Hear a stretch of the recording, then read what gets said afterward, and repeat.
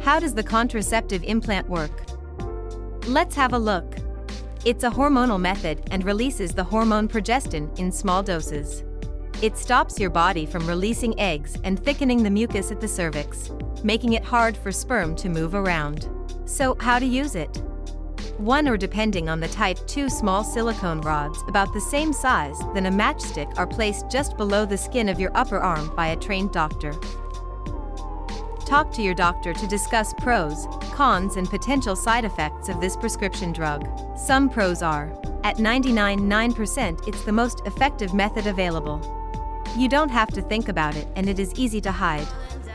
Some cons are, it requires a trained doctor for insertion and removal. It may initially cause a change in bleeding patterns. It doesn't protect you against sexually transmitted infections. Find further information on our website and follow us here too.